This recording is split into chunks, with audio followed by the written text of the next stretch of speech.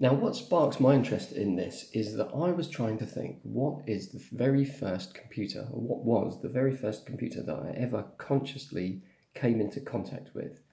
And I think it was this, the Research Machines 380Z computer system. And I'm pretty certain that when I was probably about 10 years old, and I went up to my high school for a sort of an open day or open evening or something, to see what the high school was like before I started it, I'm pretty certain I played some kind of game like Battleships or something on a computer. I remember it had a green screen, and I think it was a Research Machines 380Z, because then a couple of years later, when I joined the school and joined the computer club at the school, we got to play on this Research Machines 380Z that they had. I remember thinking it looked strangely old-fashioned even then, and it really does. I mean, look at this thing. It's got a keyboard that's made... I remember that keyboard, it weighed half a ton, that keyboard. It was made out of iron. It had a green screen, and it had this box with these two big handles on the front and a key on it. It was actually a computer that you started up with a key, which is quite amazing. And if you look at the thing, the price here, for a 32K system, it's £1,787 with a single floppy disk. And for the 16K system with keyboard, so what does that mean? Does that mean no floppy drives? No, it can't be. Anyway, that was £965. Now you could buy, in 1979, you could buy a really nice car for about £4,000. So we're talking a lot of money to buy one of these computers. And Research Machines, it was a UK, British company, it looked like they're based in Oxford. They targeted the education market, and they sold a lot of computers into schools. In fact, they mention it in the article, what about schools and colleges? It meant that a lot of UK schools had a Research Machines 380Z in there. We had two of them. It had two floppy disk drives, 5 1/4 inch. You can see the pictures of them here, 5 1/4 inch floppy disk drives. That box-shaped green monitor screen, the very heavy keyboard, and you could press that reset button on the front of it, and you could drop out to a sort of, you could reset the Z80 back to a kind of a monitor, and then you typed J103 to jump to memory location 103. And I was kind of hoping that building this Z80 based CPM machine might answer the mysterious question of why did you type J103 to get back into your program when you just press the reset button. Maybe I'll find out. Okay, so let's make a start here then. So what I want to do is I want to I'm going to do this on solderless breadboard, even though I don't really like solderless breadboard because I've wasted hundreds of hours trying to solve problems with circuits that, where the problem was that I had a bad connection on my solderless breadboard. But I'm just going to go with it anyway because I'm still sort of prototyping this thing, and then hopefully once it's working I can transfer it to something else, like something more permanent like a strip board or a proper PCB that I get manufactured. Oh, that's not good, is it? The pins don't fit in, so I'm just bending them a little bit. I've just touched the radiator because this is static sensitive. I probably should have done that first. There we go. So we've got the Z80 in there. See, that's a bad fit. So the little notch on the Z80 is at that end.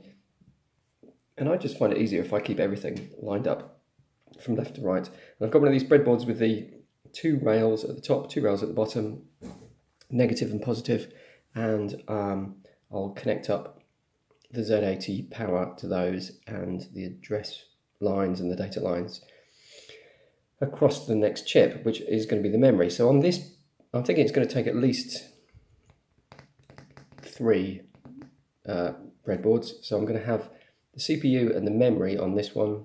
I'll have the peripherals, so the Arduino and the SD card on the other one, and then I'll use another one for things like power supply and clock and that sort of thing, because I think I was a bit weak on clock signals in my last attempt at this, so I want to do it properly this time.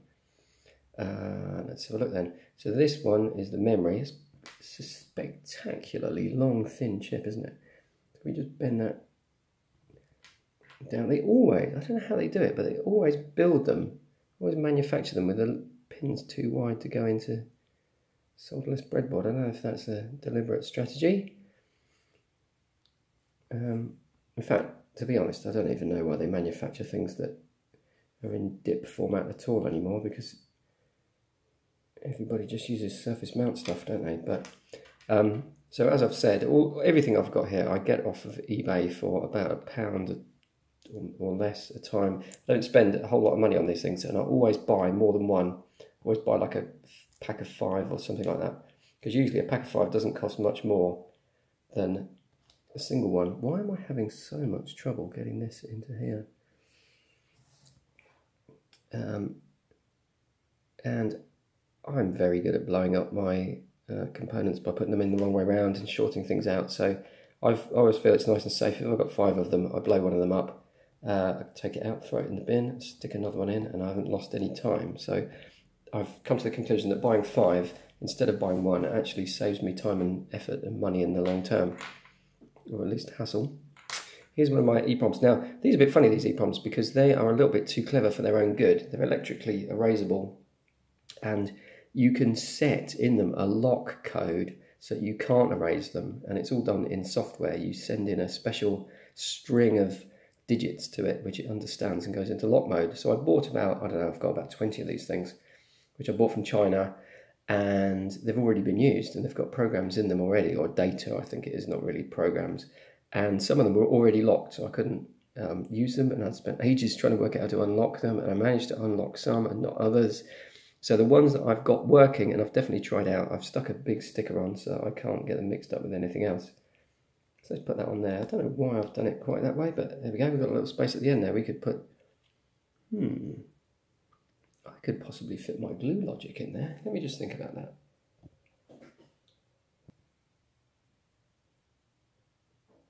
Yes, I think I will. I'll put my glue logic in. So this is, actually this isn't what I'm going to use for my glue logic at all. It's just a placeholder chip. I'll just put it there to make sure that things fit in. And that's actually quite nice, isn't it?